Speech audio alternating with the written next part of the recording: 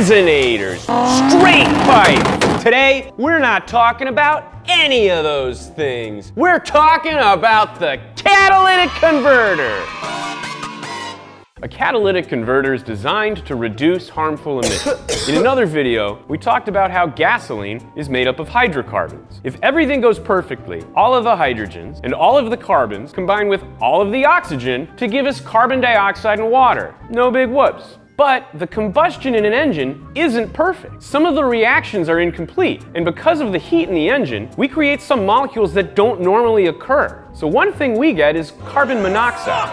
It's bad. Gets rid of the ozone layer. Shit! And it's also poisonous. The heat of the combustion means that some of the nitrogen, because it's 78% of the air, gets jacked up and bonds with oxygen in any number of combinations. And that's also bad for your health. And it makes our rain acidic. It's just bad news. That's tough. And lastly, if some fuel isn't burnt, those harmful hydrocarbons get shot out the tailpipe too.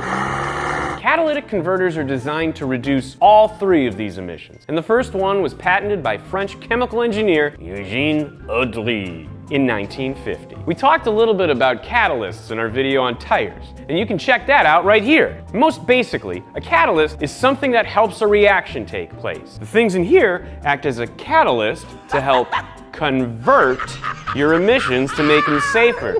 You see what I did there? Catalytic converter. All right, so what's in here? There's ceramic. That doesn't react with anything, but it gets super hot, and it stays super hot, so the reactions can happen. If you're going for an emissions test, make sure your catalytic converter's hot. Next, there's rare metals, platinum, palladium, and rhodium, that react with the emissions. They're each worth about $30 a gram, and there's between 3 and 7 grams of them in a catalytic converter. So that's why people steal them. But the metal in a converter is worth about as much as a catalytic converter, so don't be a jerk.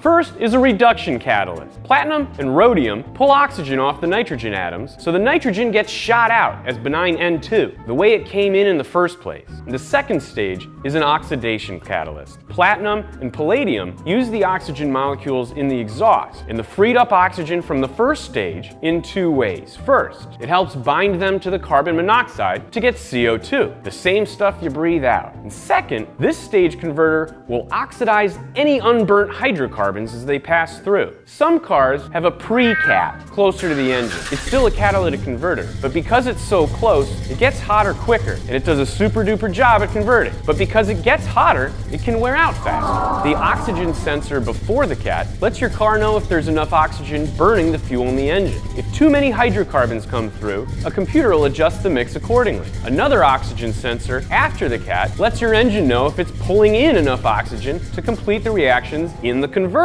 It's all super high tech and it happens super fast. So do catalytic converters rob you of horsepower? Before we answer that, let's cut it open.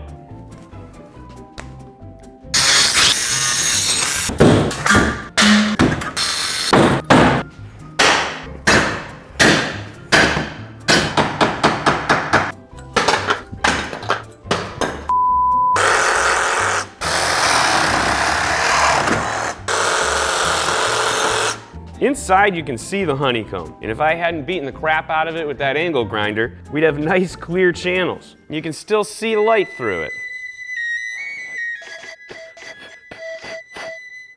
This is a good cat.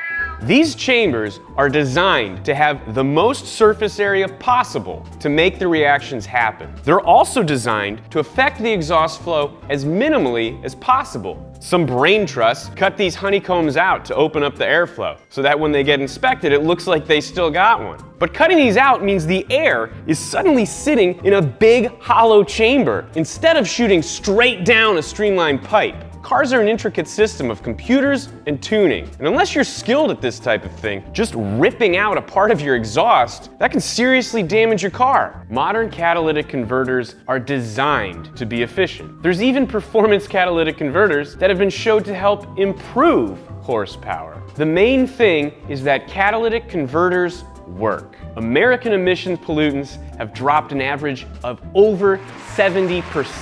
That's a big deal. And when you look at pictures of any major city before and after we started using them, it's equally as easy to argue that the catalytic converter is one of the most important advancements in automotive history. Subscribe to Donut. If you liked watching this video, please share us. The more we grow, the more cool stuff we can do for you. Follow me on Instagram @BitsBardo. Follow Donut on Instagram @DonutMedia. If you want to have a badass car, check out Tony's video on performance mods that actually work. You like speed? Check out this video on F1. Don't tell my wife I took the catalytic converter off the car.